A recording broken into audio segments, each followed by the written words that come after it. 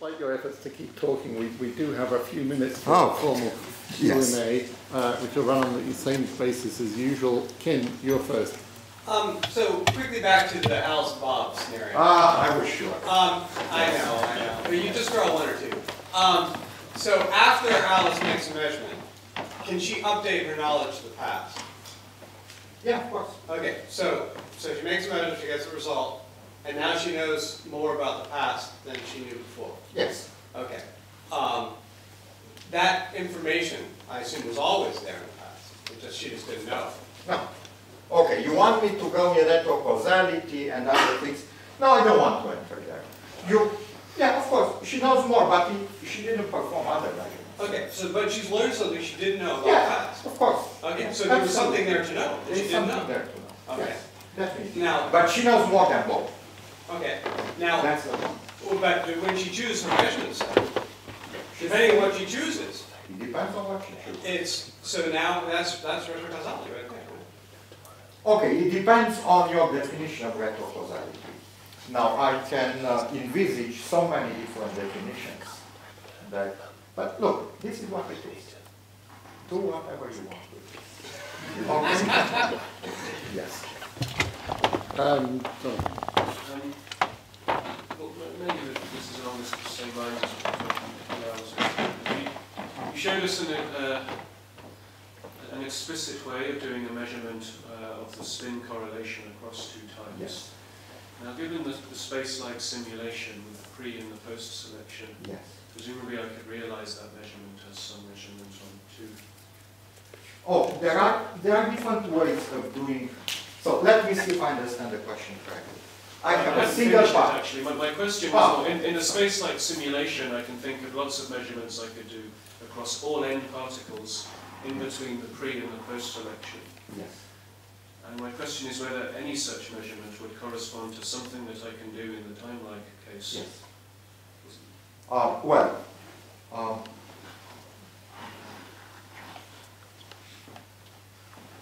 Let me be a bit more careful.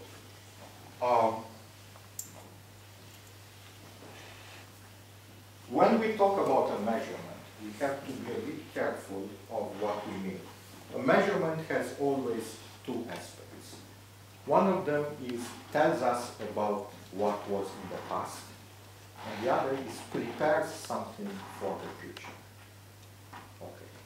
So if you think of the Krauss operator, which is the basic element that describes a measurement, has a bra and a cat, and the bra part is the one that looks towards the past, and the cat is the one that looks towards the future.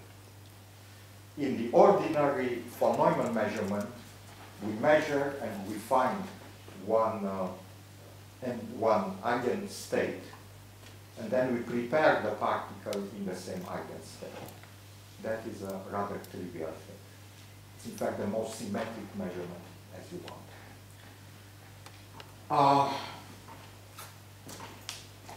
So if you only ask about can I measure something, and you are only interested in looking towards the past, of what is the incoming thing, and telling something about that, it's a different thing than if you ask for the full thing, and what am I going to prepare?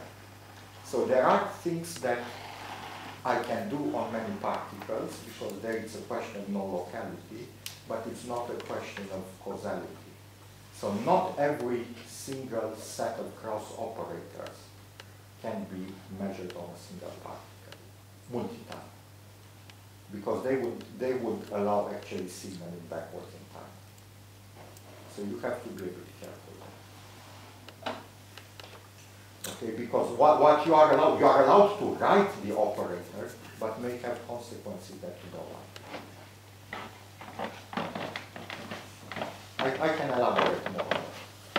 I mean, it could be that, I mean, the initial objection to the simple-minded way of doing it was it gives us too much information. But still be then that somehow this entangled version gives too much information. If there are things you can do in the middle there that don't really have a corresponding. Well, it's not so much as on the results of the measurement, but of what you prepare for the next, for its future. Look, if you allow on this to be non-local and on this to be non-local in time, you can do exactly the same thing. But otherwise you have to be really careful. But here I was, let me see, can I mimic everything here? Okay, let me get it back, take it back. Yes, whatever you can measure in one, you can measure in the other. Because, sorry about this, you know, some of the questions may be puzzling. Because you define what to measure in an operational way. You say, I perform these unitaries here and there, and if I'm able to do here, I will be able to do it in the time domain. If you give me a description of how you perform the measurement here, I can immediately mimic it up there. If you don't give me a description, but you only give me a set of cross operators, that is a different thing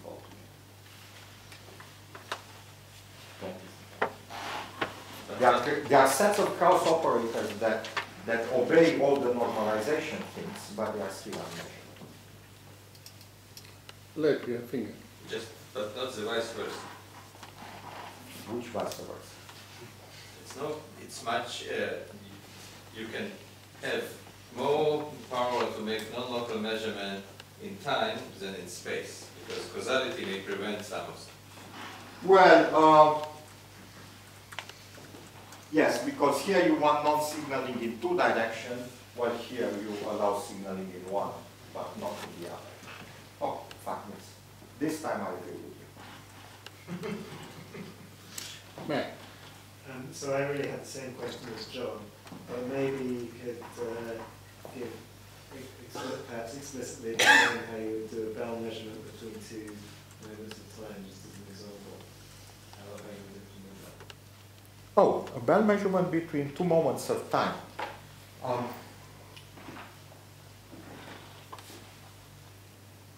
I can't.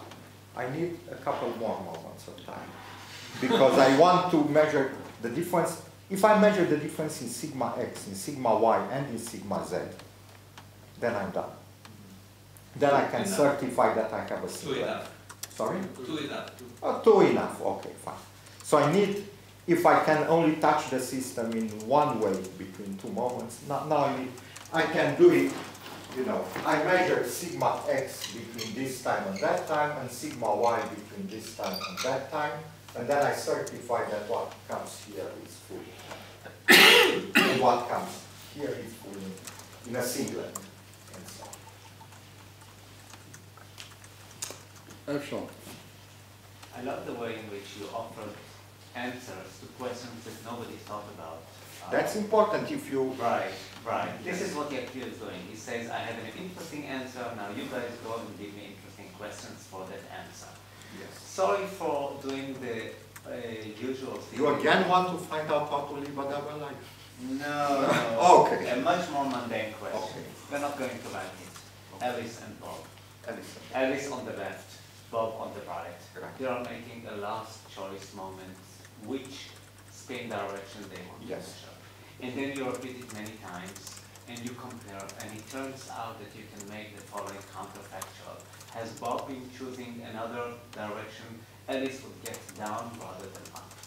This is what made your friend, our friend, yesterday, go, may I say, almost pathetically, to looking for velocities faster than light, but not infinite, in order to explain that. Which is very nice, and we all appreciate it. But I'd love to see the formalism of every moment a new universe applied to this question, which is being asked for how many years now? Ever since Bell's inequality? Look, am I asking too much? No. That doesn't mean that you are going to get it. Look, here, it depends very much on what are the rules of the game that you want to put. If you say the moment I talk about states propagating forward and backward in time, it's very easy for me to just propagate things backward in time, then across via the entanglement and on the other side. If you are happy with that, I'm happy. if you want to talk about, that was not pathetic. No, that was probably wrong, but it doesn't matter. Yeah, no, Nicola, we're talking about it. Now, you may want to put here the V speed. Now, that is interesting. I never thought of that.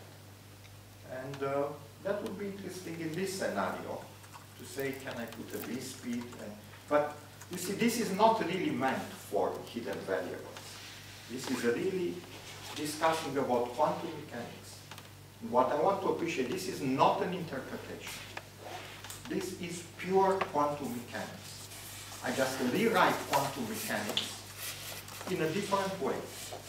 But it is nothing else than quantum mechanics. And it is fully equivalent with quantum mechanics, and that's the end of it. Only that is nice. And allows for interesting questions.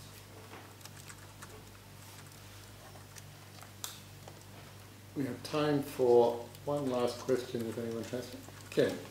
If Alice, as you answered my first question, can't update her knowledge of the past, then it's not equivalent to standard quantum mechanics. Because in standard quantum mechanics, you never learn more about the past after a measurement. In standard quantum mechanics, obviously you do. This is the whole idea of pre and post selection. You are informed about this, and now you update your information about what the statistic was at intermediate times. That's what you do all the time. Okay, the initial state here is a singlet state. Yeah. That's okay. If there are no hidden variables, No hidden variables. There's nothing to update. There's nothing to learn about the past. No. But suppose that another measurement was produced here by somebody else, by Charlie. And now Alice, by performing a measurement here, she can infer things there that she wouldn't have been able to infer had she not known the result of that measurement. She can update her knowledge of all the statistics. If there's something to update, that's new. This is not standard quantum mechanics. Because in standard quantum mechanics, there's nothing to learn. In standard quantum mechanics, if somebody performed a measurement here, if there is no measurement that was performed, okay, you can talk about the states and whatever. And in my case, as a matter of fact, you see the beauty of this state. May I answer a question that was not asked? You talk about Lorentz invariance and other things. And there is a problem with making the collapse. Because you say N is measured here. When did the state collapse on both sides? Did it collapse here, or did it collapse there, or did it collapse there? When did the collapse occur? That depends on your frame of reference. This thing says no, nothing happened there. Nothing happened here, nothing happened there. The only place where something happened is here, where Alice touched. So this solves, by the way, the Lorentz covariance. Okay. Now you say, look, perhaps somebody else did something else here. Alice measured there, and somebody else performed a measurement here. Well, or if somebody else didn't perform anything here, all I would say, the only place in which something happens is there. You want me to ask about probabilities here? Well, nothing happened here. The state is undisturbed. If somebody, however, performed a measurement, now Alice, knowing the result of that, now she has this state, which is new. This is the state psi that propagates back. It's not something undefined. So now she uses that knowledge together with S to update her probability distribution at that moment. So she can use it because something new happens, but the something new that happens here. And this thing is the one that will influence. That would be standard. Okay. Okay, I think we're out of time. So please join me in thanking Sandu very warmly for